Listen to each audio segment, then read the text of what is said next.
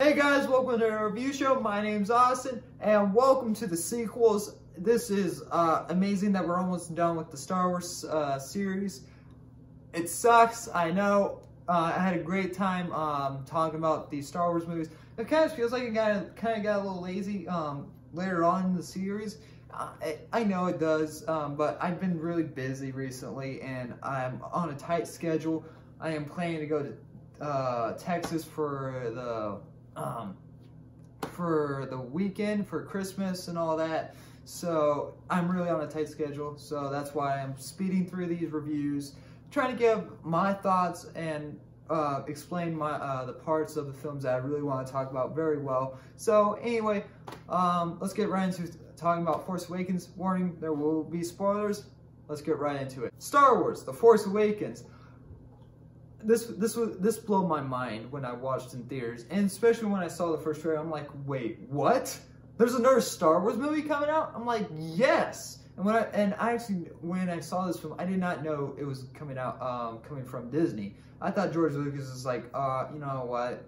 I have nothing else to do. The Indiana Jones movies aren't doing well. Let's just put out another Star Wars movie. And so I did not know that Disney bought Star Wars from George Lucas. George Lucas still owns like a little part of Star Wars though, where if you use his characters that from the prequels or like from the originals, you have to pay him. So I didn't know that, which is a really cool tidbit. And so, which another thing is that George Lucas actually did not want any of this that happened in the sequels. He wanted to go into more of the Mandalorian's stuff that he mentioned in the prequels, and so it kind of sucks hearing that from now, especially with the Rise of Skywalker coming out. Is like Disney kind of hurt George Lucas, but I mean, I can't blame them. I mean, George Lucas kind of had his chance, and it sucks to say that.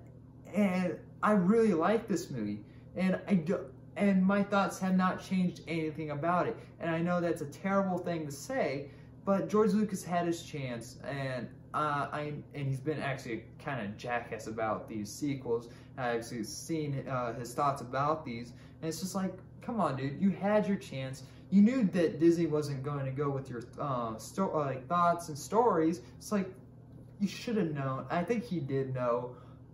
I'm not trying to be mean and put him down. It's like he gave us what he needed to do. I think his time came up with, his time was done with Star Wars. I think it was a good idea to give it off, but at the same time, kind of terrible. But anyway, I'll get into my thoughts why it was terrible at the same time, because Disney sometimes doesn't know what they're doing with Star Wars, especially right now.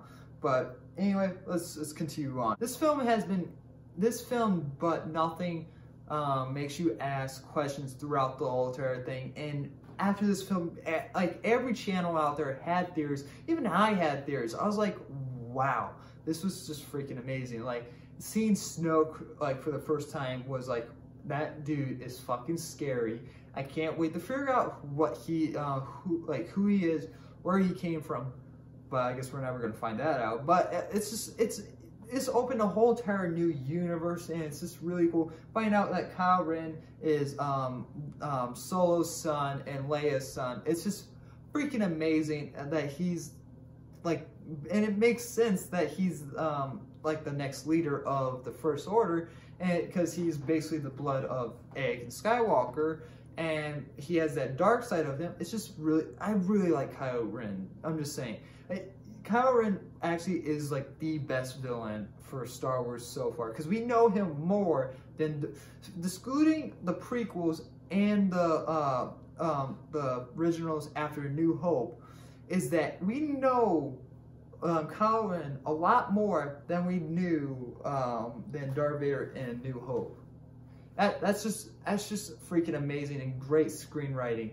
It's just freaking good. And I mean, he has a fucking badass lightsaber. Like, that thing can do fucking damage if you use it right.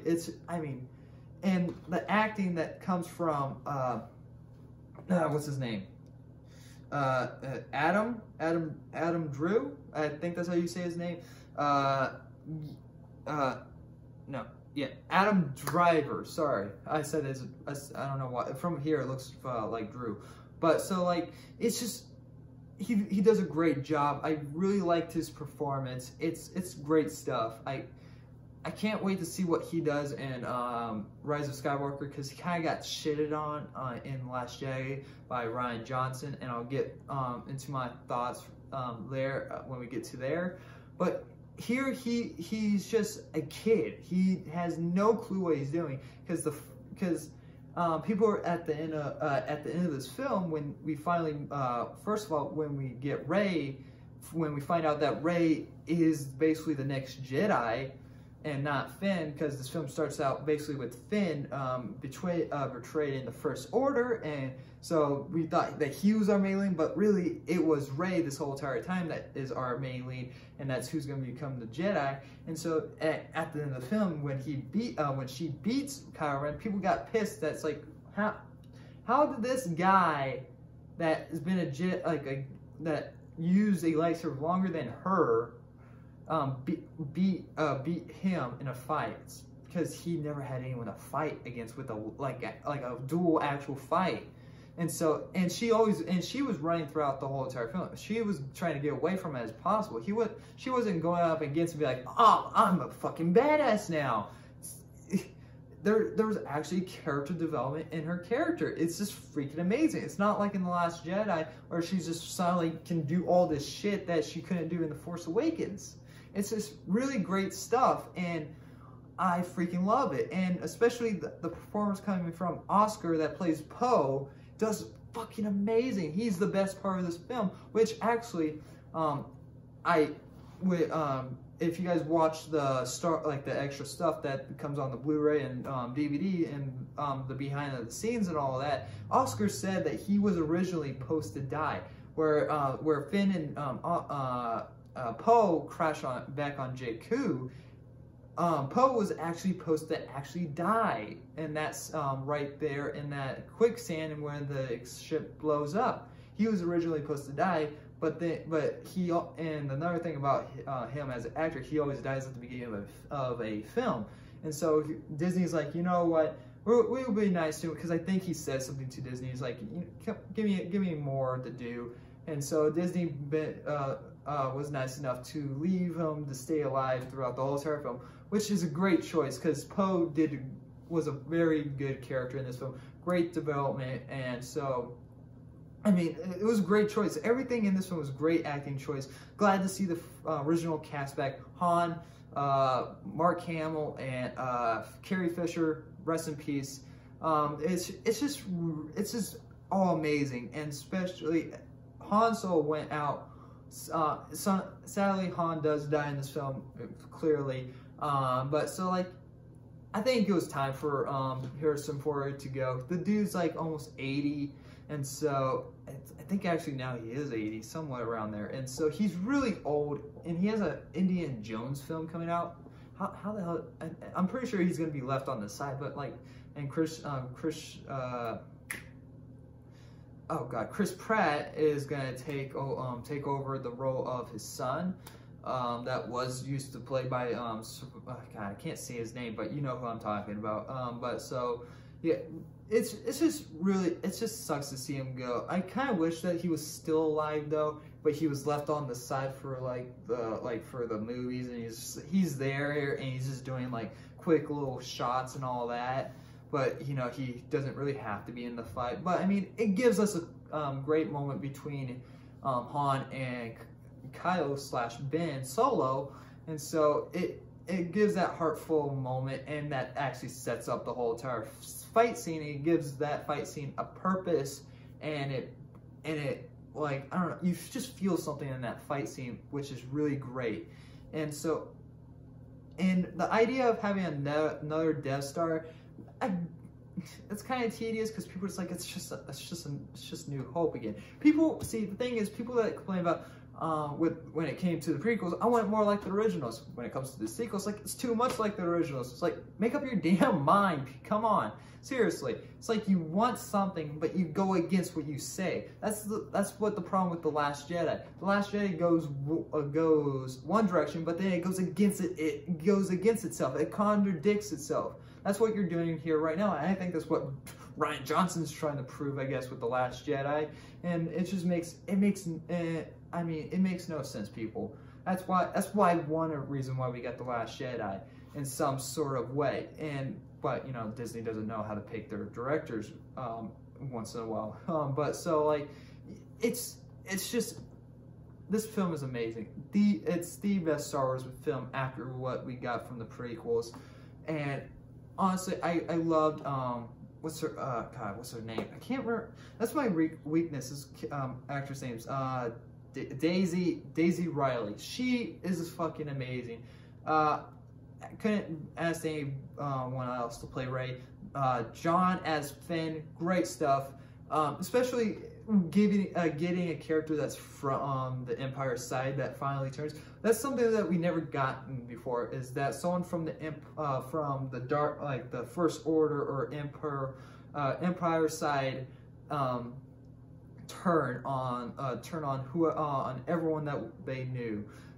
It's just great stuff, and we have a moment where Finn actually knew someone. At least the Stormtrooper knew Finn. I don't know if Finn knew him, but there was a cool fight scene where he gets to use Anakin Skywalker's / Rey's lightsaber, which is freaking amazing. And we had a great scene with Rey where she sees everything that happened in the past and sees somewhat the future.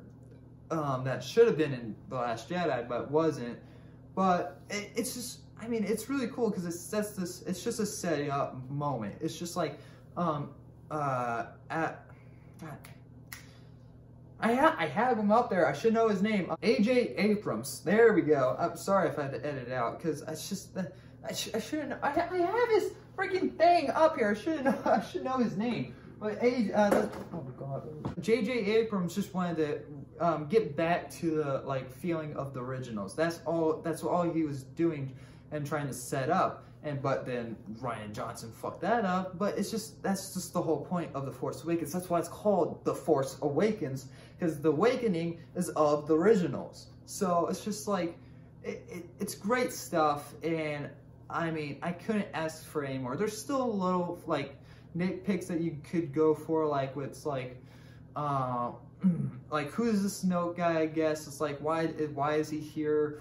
I guess Ben / Kyle is a little whiny brat in some sort of way, but Anakin was also kind of a whiny brat, and it's kind of surprising that when we find out in Snoke that is this powerful freaking being, did not teach Kylo Ren a whole lot, which I guess makes sense. Hey guys, this is kind of a little weird.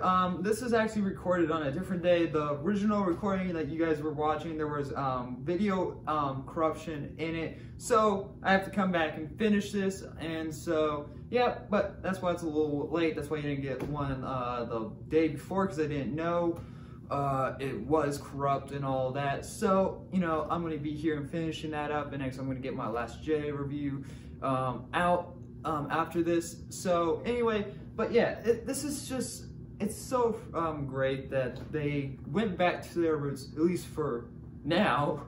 But it's just, I mean, it's just great because all the characters are great. My favorite character is Poe Dameron.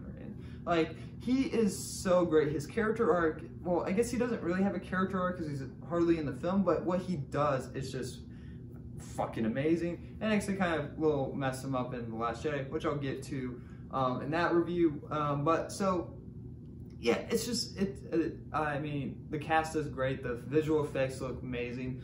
But yeah, that's basically all my thoughts on Force Awakens. It's great stuff. But yeah, anyway, I'm going to give Star Wars The Force Awakens an A-. It's really great stuff. The reason why I'm getting an A- is because they reused the Death Star, I guess. And so, and they,